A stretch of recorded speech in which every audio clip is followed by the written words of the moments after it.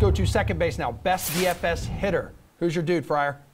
Yeah, so I like Jeremy Peña a lot in this spot against the Guardians' Cal Quantrill, who's given up a decent amount of hard contact against right-handed hitting this month, a 36% hard contact rate, 15.2% soft contact, and also given up a healthy amount of line drives in the course of all this too, 28.1% line drive rate. And then when you look at Peña, he's getting a ton of line drives off of right-handed pitching this month, as much as he doesn't have a ton of hard contact, but that line drive rate's up to 42.4%.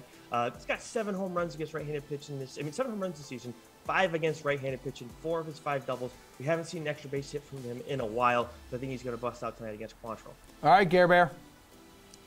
Yeah, so it seems like those games in Atlanta and Chicago are going to play. There's going to be some rain, but I think as of now, it seems like they're both a go.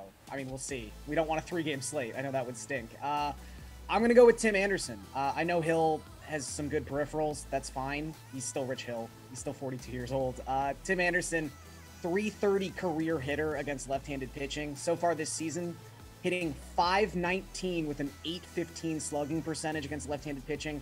And just overall, in the month of May, he's been one of the hottest hitters in baseball. He's got a 195 WRC plus since the calendar turned from April. This is what Tim Anderson does. He hits left-handed pitching. So when you've got even if you want to be generous, average left-handed pitcher going to the mound for the Red Sox tonight, I think that Tim Anderson's in a fantastic spot.